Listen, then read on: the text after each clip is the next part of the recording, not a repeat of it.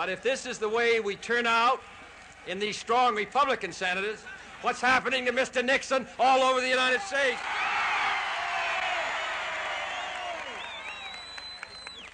This is an important campaign, and these are important issues which face our country, and I appreciate your coming here. Prince Bismarck once said that 1/3 of the students, I guess you better maybe get down there a little.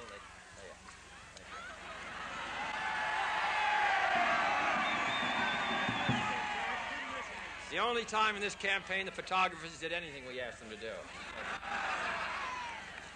Prince Bismarck once said that 1/3 of the students of German universities broke down from overwork, another third broke down from dissipation, and the other third ruled Germany. I do not know which third of the student body of this university is here today, but I'm confident I'm talking to the rulers of America in the sense that all educated men and women have the obligation to accept the discipline of self-government. Mr. Nixon and I campaigned for the most important office in the free world.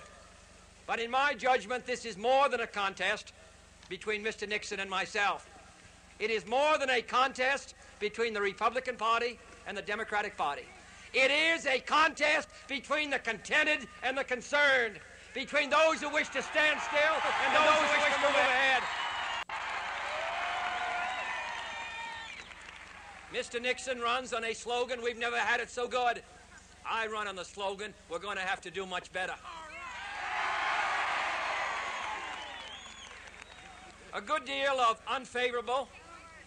comparison, and most of it unfavorable, is drawn between the Lincoln-Douglas debates and Mr. Nixon's and I weekly brief appearance on What's Our Line every Friday night. I'm not sure, however, that we realize how different, how numerous, how sophisticated are the problems which face us as Americans compared to the single, significant, crucial problem that faced Mr. Lincoln and Mr. Douglas a century ago. Now the next President of the United States and the Senate and the House deal with monetary and fiscal problems that dwarf in significance those that they dealt with a century ago.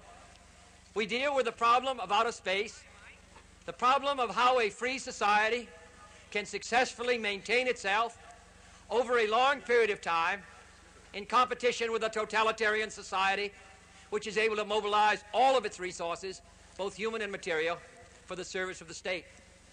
I cannot possibly predict what the great issues will be, the new great issues, in the next 4 or 5 years, any more than in 1940, when Wendell Willkie and Franklin Roosevelt ran against each other.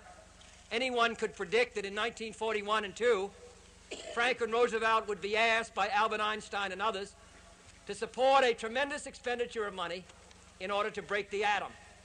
We cannot predict what new problems will come across our desks in the next 4 years. We could not have predicted in 1952, when President Eisenhower and Mr. Stevenson debated, that one of the great issues would be our recognitions of the significance of space. Where Franklin Roosevelt broke the atom, this administration failed to recognize the changing nature of our times, and we now see the Soviet pennant on the moon. And what is true of outer space is true in every area of national and international government.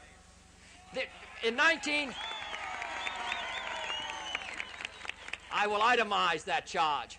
1 month ago, Mr. Nixon said that if we had considered a program of aid to Latin America in 1955, we might not have had a Castro. And why didn't we? Why did the United States today spend 1/10 as much on information programs and radio programs to Latin America as the Soviet Union? 1/10 as much. We are the 14th country in the world in radio programs to Africa today. We brought more students from around the world 10 years ago to study here under federal auspices than we do today. We had more students offered to the Congo in the month of June for scholarships as a result of the explosion there than we offered to all of Africa the year before. Do you know last year we had more students from Thailand studying here than in the Africa south of the desert? All those new countries more students from one country in Asia than we did from all of Africa?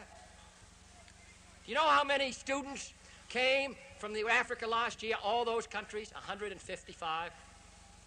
We had more people stationed in Western Germany in the embassy in 1957 than in all of Africa. I make the point because Africa is new, revolutionary, contains 1/4 of all the members of the General Assembly, and this administration has not known that Africa has existed until the Congo blew up in our face. Do you know the next countries that are going to try to be independent and will be? The Portuguese colonies. Do you know how many students are studying from the Portuguese colonies in the United States to prepare for leadership? None. Guinea asked us for 500 teachers last year. You know how many teachers we sent them? 1. Guinea got its independence from France 2 years ago. It took us 2 months to recognize that independence. It took us 8 months to send an ambassador. The ambassador from the Soviet Union arrived there the day Guinea was independent. There are 6 countries in Africa which are members of the United Nations which do not have a single American diplomat in residence in them. We spent less than 5% of our development loan fund meant for underdeveloped countries last year in Africa. I could go on and itemize it, and the result is that on the admission of Red China, not one of the 16 new African countries voted with us. More countries in Asia voted against us than voted with us. I run for the presidency in the most serious time in the life of our country, and these issues involve the security of everybody here. In the next 10 years, this globe around us is going to move in the direction of freedom or going to move in the direction of slavery. The communist system is militant, hopeful, confident, optimistic, and it has been able to identify itself all too successfully with the desire of these people in the underdeveloped world to live a better life. We have not done so. Cuba is only a phase of a great struggle which will take place in the next decade. We talk about Mr. Castro.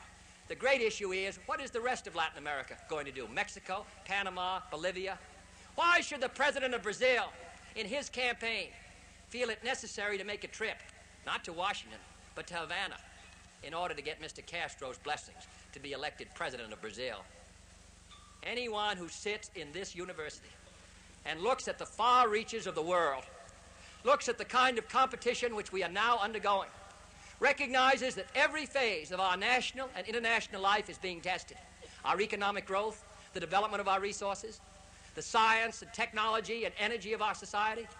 10 years ago, we produced twice as many scientists and engineers as the Russians. Today, 1/2. Our last 9 months, the United States had the lowest rate of economic growth almost in its history and the lowest of any major industrialized society in the world. Now, the question you have to decide is this good enough?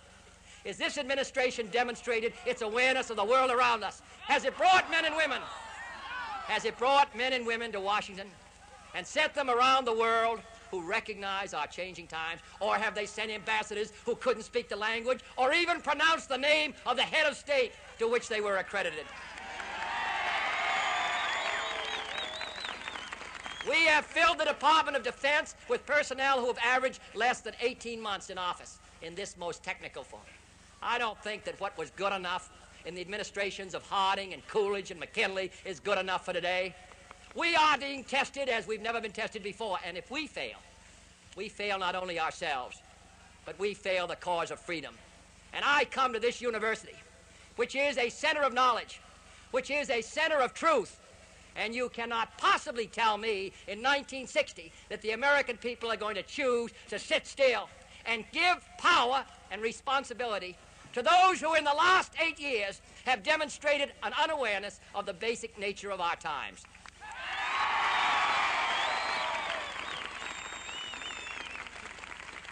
The kind of society we build here, the kind of country we develop here, that is the test of our ability to lead around the world. What we are speaks far louder than what we say. I come here today and ask you to join in rebuilding the strength and image of the United States as a progressive society. I want the people of the world to wake up in the morning and wonder what the United States is doing, not what Mr. Khrushchev is doing.